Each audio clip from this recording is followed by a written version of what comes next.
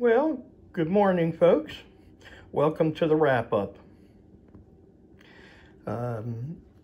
It took about 4 straight hours of cleaning and scrubbing. Well, not straight. 2 yesterday and 2 today, this morning early, to clean up the findings from yesterday's adventure. What I'm going to do is pan back and just give you an overview of everything that I found and brought home. Then I'll talk about each piece or each group and give you some pointers and things. So here we have a focus of just a little pretty chunk of geode that I found that generally, you know, some people would just leave and discard in the creek, but I brought it home, polished it up, and I'm very happy with it. I think it's quite pretty. And I'll hold it up so you get to see it sparkle a little bit. See, I can't leave sparklers behind. They're just too pretty. They should come home and decorate. So, okay, let me pan back here and we'll get down to the brass tacks. The green apples are present for scale so that you understand the size of things. So that's some of the better pieces that were discovered yesterday. Then I'm going to come over here, and I'm first going to talk about all this over here. So all of this, these are the geodes. You're going to be wandering around in creeks, perhaps, especially if you come to Indiana, and you're going to find a whole lot of this stuff. Sometimes you find prettier ones. These are kind of crunchy, what I call crunchy. For some reason, the minerals in that creek have a lot of iron wherever they're coming from and rolling out of the banks due to flooding, and then they wash down the creeks. So you get a lot of this crunchy kind of stuff happening. But just to show you the size variance of geodes. You know, you can find them small, you can find them large. The large ones, you want them hollow if you can figure out what hollow is. These are pretty solid, but you just have to keep picking stuff up. Now, of all of these, this one appears to be the heaviest. So it's probably solid all the way through. And you just have to, you know, get at it, learn how they work to pick out one that's a little different than others. So what is this? This is a giant crinoid head, crown top they call it. Let's see, another one probably, but I'm not really sure on this one. Yeah, this is one for sure right here. So you see this, you can see, if you could take a marker and make a sign, you could see, like, here's a point, here's a point, here's a point. It's got 5 points. It's a 5-pointed star. So the stem attached right there. And let's see if I can find a stem of any size to make that sense of that. So I'll come down and you can see what I mean by that. That's where the stem went in. Okay? Now to prove that, I just realized I think I'm missing a piece, but I'll show you this one first. So this is the top of a crinoid, probably the plant and the flower that was on top, and there's the stem.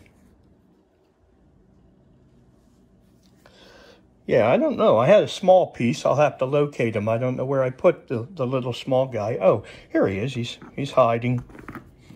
So here's one with the stem. Check it out. Pretty neat. This was one of my favorite finds yesterday. I'll get closer to the light. It's hard to see in this light. It's very dark today. We're having rain. Okay. So you see it. Turn it around so you can get a closer look. Sorry about that. So that's really cool. I have never found one with the original stem attached. So that was a huge find for me. And how I saw it, I wish I got it on film. It was just stuck in the mud and that much was sticking out. And I thought, what the heck is that? And I pulled it out and realized what it was. Very neat piece. Never found another like it. So there you go. So now when you're wandering, you're going to find geodes like this, and this is another top to a crinoid. You're going to find that. You're going to find these. Now, I don't know what these are. you know, you just give them a term, lumpy. Could be a crinoid head that was flattened in the mud and in the stress of soil, but we don't really know. You know, you'll find stuff like that. And you have to decide, does it come home or doesn't it? These things weigh a lot. So you might want to, you know, make a decision on what you carry out. Now, I didn't film this, but on the way home after I left the creek, I drove north from where I was and found a road cut that the workers are working on with red clay, and I went and just checked it out and came up with some interesting geodes, crunchy things that maybe later I can break open and see what's inside. So here's another one that may clean up a little better. I haven't cleaned the large ones yet, but I like the fact that it's got that white shaving cream stuff on it, and I'm hoping that if I soak this for a couple days, it might actually clean up a little better. All right, so there are the big geodes. I'm not going to talk much more about that. Let's move on. Shapes. You're going to find some interesting shapes when you're out there. So here's one I call the cheddar cheese cheeseburger. One of my favorite shapes when I'm out there in the creek I look for. You'll find them. And here's another one called Sunny Side Up. I do not know what these things are. I just know that they're pretty fun to find. So there's a couple of the interesting characters. Another one that's kind of interesting. I don't know. No idea. So make a little pile there.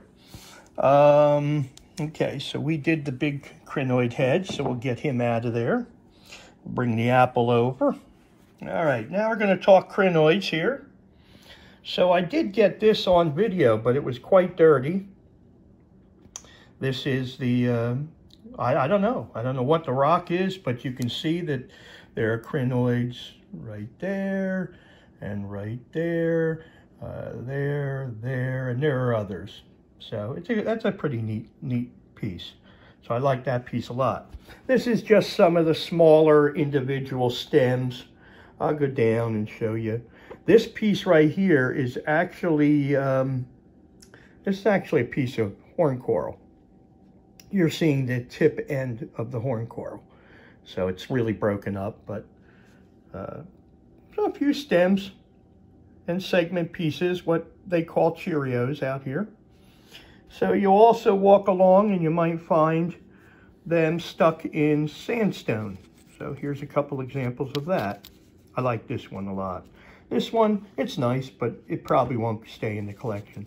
I haven't made a decision yet with all of this, everything that's going to go into the real collection inside the house, and the rest of it will go outside. But here's a piece. I think it's crinoid stem, but it's just totally messed up. You know, it's been fossilized and altered and changed. So I don't know. Here's a couple more. I like these, the big ones. And this guy is probably the largest one I have ever found,